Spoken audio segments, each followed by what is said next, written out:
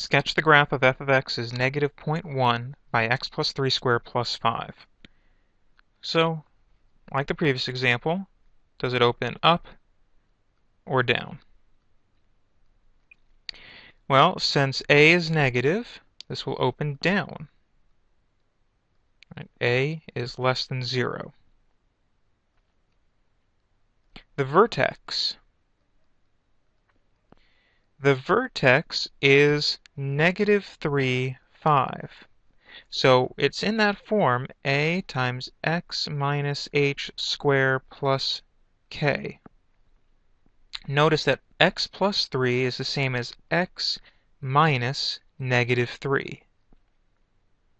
So we can think of it as x minus negative 3 squared plus 5, and so then negative 3 is the x-coordinate of the vertex.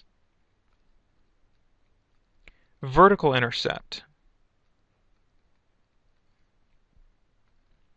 F of 0 would be negative 0.1 by 0 plus 3 squared plus 5.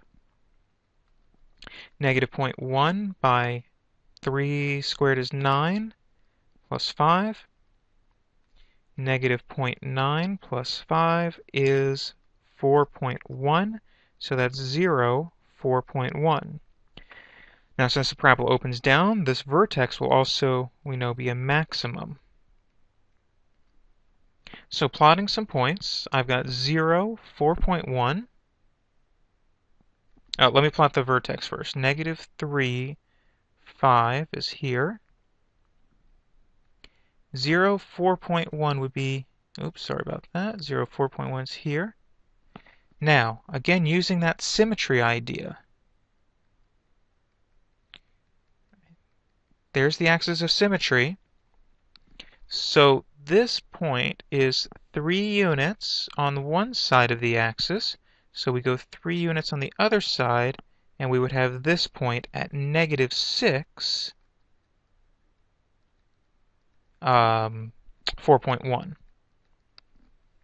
So now let's find some other point on the curve. How about when x is 2? Let's go a little bit further, actually. How about when x is, I'll say 6?